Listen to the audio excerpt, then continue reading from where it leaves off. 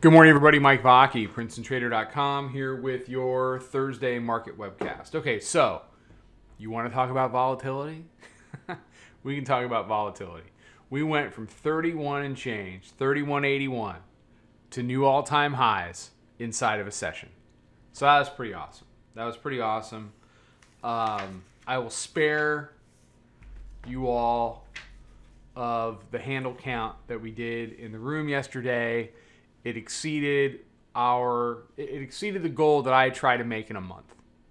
And we did it on 5 or 6 trades. And we didn't do anything particularly heroic. We just traded what was in front of us, and most of it was Globex, obviously. But we had the shorts, and then we had the long, and then we managed the regular session pretty well. We were able to jump on that 39 area from the long side, and we rode that for most of the day. It got a little choppy there towards the close. I'll be interested to see what it's capable of doing today. So it extended the all-time highs up to 32.74. It's backed off a little bit, but not much. You can see the 9-day down at 44. Most rallies are hated. This one is already absolutely loathed by the majority of people that you see out there, whether it's on Twitter or wherever. And you know, the thing I have always said to people is, if everybody's going to fight it, it's not going to come in. At least it's not going to come in much.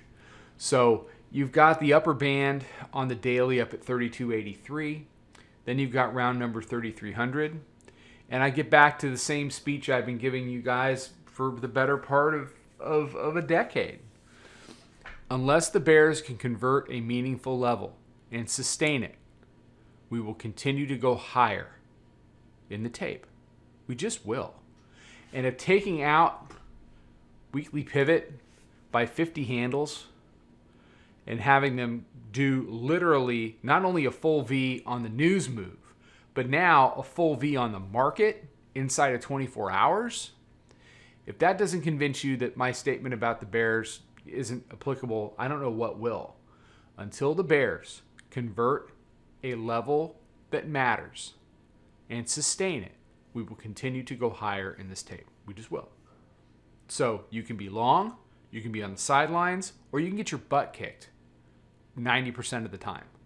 It's totally up to you. We choose to not get our butt kicked in here. Can news change that? Sure. But they tried to, there was some news yesterday around the close or just after about rockets, and that knocked it down just a little bit, but they brought it right back. So if there's significant news, of course it'll go down. But the question is, can it go down sustainably? And I think that a lot of people out there struggle with the distinction between going down and going down sustainably. Look, we were short. It was awesome. But once it started making higher lows, once it took out 3,200, we've been long. Yes, they took it down. They could not take it down sustainably. So the first clue down here in the 3180s, you had the monthly pivot. Couldn't convert the monthly pivot. Then it blew the roundy, and by then you had enough higher lows you could find.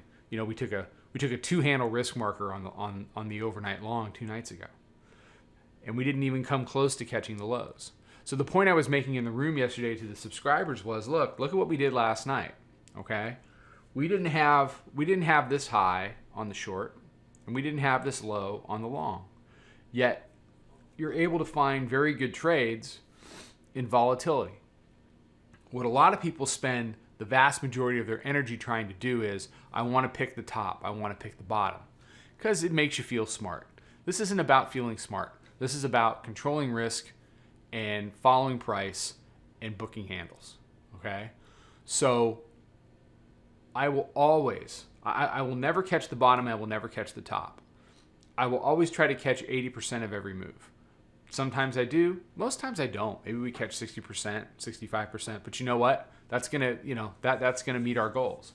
So look, we let this come in, and we had done 2 shorts, Then I had put out a short against 98 that got ran over.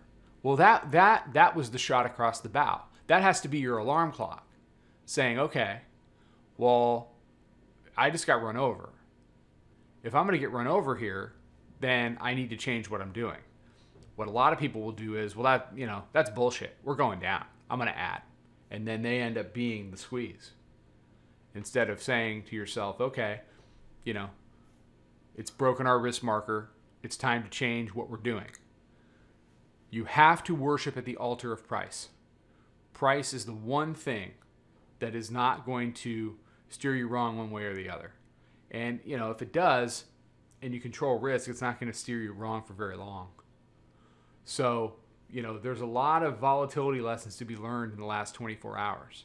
And if you're sitting here in a short that was a position short that is now a swing short with God knows how many ads, and you're sitting there clutching your beads, praying that, it comes down,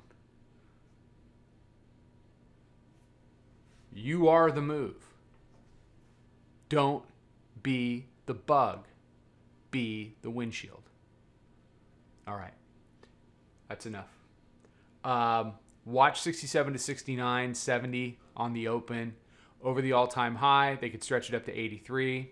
Look, if the Bears can convert 64, they can go back to 50. They really can. For how long? Who the hell knows? All right. Take care. More stuff out on social. Trade them well. I'll talk to you tomorrow. Come check out the room. If you're tired of getting your butt kicked, come check out the room. Take care. Follow us over on Twitter, Instagram, and Snapchat at Princetontrader. Check us out on Facebook and join us for a free trial at www.princetontrader.com. Trade them well.